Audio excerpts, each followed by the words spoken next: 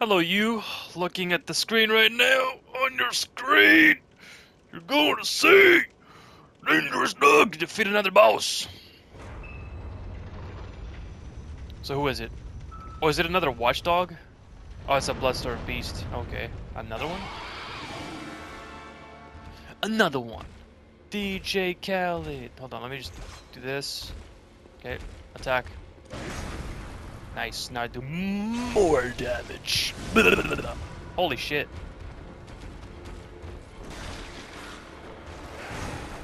Damn it.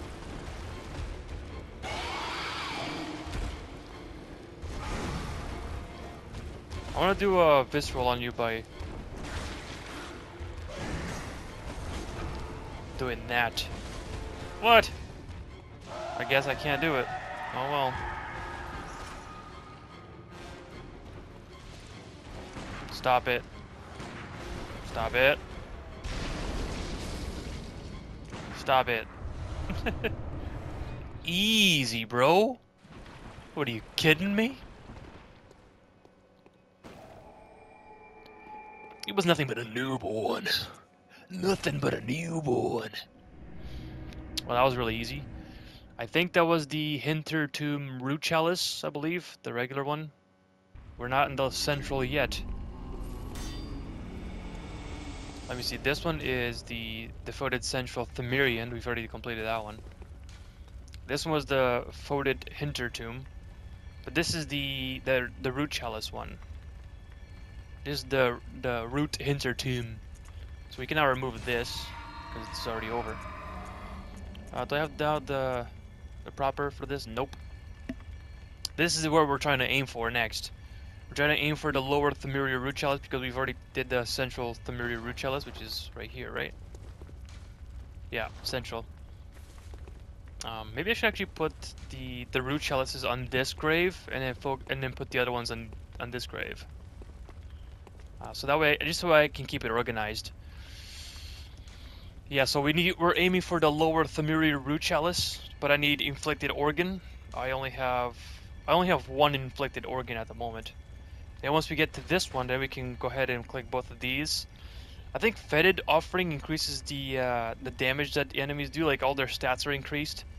But you get more blood echoes, and they drop more items, I think, if it's for the Fetid Offering.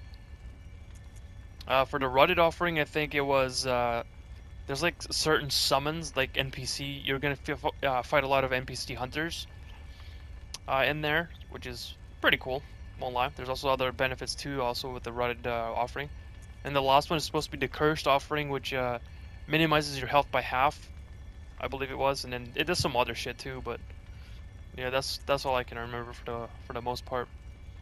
But yeah, we're trying to aim for the Lord of Themeria Chalice. But I guess now we're gonna have to go for. Let me put it over here for the Hintertomb. That would make sense, I guess. So we did this, the Hintertomb Root Chalice. Now we're gonna go for the lower Hintertomb Chalice. Let's do it. Vámonos. Hold on, I gotta repair my weapons. Look on my insight, I'm at 46. I'm pretty sure insight in this game, like the more you have, the harder the game gets. So it's absolutely crazy. I don't need any of you, but we're gonna repair you. We're getting a lot of blood gemstones from these bosses, and none of them are even doing anything to my weapons. Ooh, strength scaling, hey.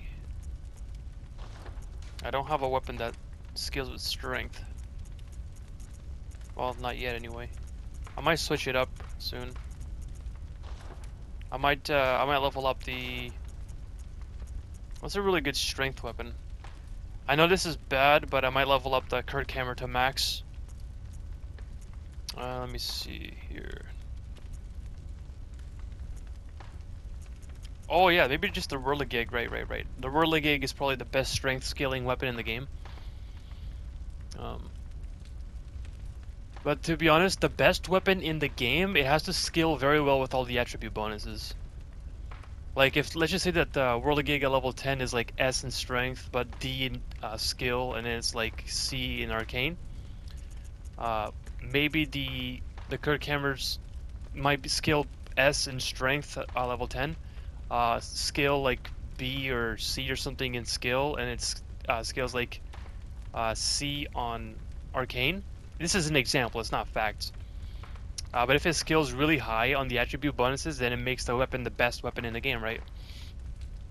Just because you can upgrade the other attributes as well, and then it gives more strength or more power towards that weapon.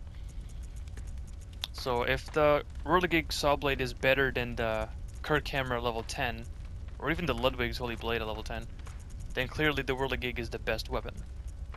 I mean, there are also different weapons, like the Logarith's wheel also it also scales very well with strength as well. It has nothing to do with skill, but looks of it. Bloodletter, nice. This is a blood-tinged weapon, I see. Amygdalian arm. Cause parasite. That is an arcane weapon. If I think I said in one of the videos, the previous videos from this video, I said that I was wanting to do an arcane build. I might do it with this weapon.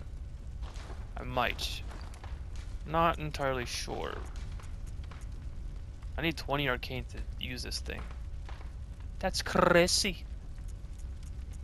At one point, I think I'm gonna try to defeat Amygdala, or not Amygdala. I'm gonna try to defeat Vicar Amelia, then go to the DLC right away, and then defeat Orphan of Cos, and then get this weapon, and then proceed onwards with the game. Just so I can have this weapon, and then be an arcane build. Holy shit! It has 600 durability. Wow. What the hell is this weapon? When the carcass of Cos washed up on the coast, its insides were teeming with tiny parasites, unlike any found in humans. This atypical weapon can only be clasped tight and swung by a Cos parasite is said to stimulate phantasms inhabiting a lumenwood. Weird. Such a weird looking weapon. Crazy. Oh, but there you go. Anyways, guys, yeah, that's the that was the Bloodstarved Beast. Now we're gonna go ahead into this the lower Hintertune Chalice. It's gonna be awesome. Thank you guys for watching, and I'll see you guys on the next video.